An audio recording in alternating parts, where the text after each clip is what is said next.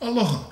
We're still on Maui, giving you opportunity to take a look and listen to some beautiful, beautiful ukuleles that have been made here in Hawaii. This ukulele has been made by Eric DeVine, who lives here on Maui, and as you can see, the top is beautiful, beautiful curly koa. So are the sides and back. Notice here there's also a side port in addition to the sound hole that's been displaced in order to enhance sound from the middle up here. What I'd like to point out to you with this ukulele is something along the fretboard.